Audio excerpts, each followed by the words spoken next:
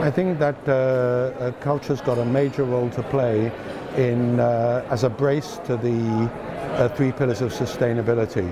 It's not just simply a fourth pillar, but it is strengthening social, economic and environmental issues. I think that the main challenge which we're going to look at is social migrations and transformations of our communities, and the role of culture in reorganizing the identities of ourselves and our cities. And the next one is then looking at how the digital technology is opening up a new field, new ideas about how we perceive our culture, how culture can change and transform communities in rapid time.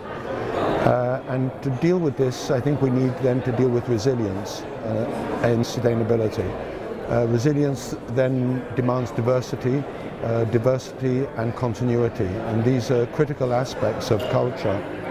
So I think it is really the culture of resilience and the resilience of culture which bring together the aspects of how, in fact, we can then manage culture and how this can be brought within the Sustainable Development Goals.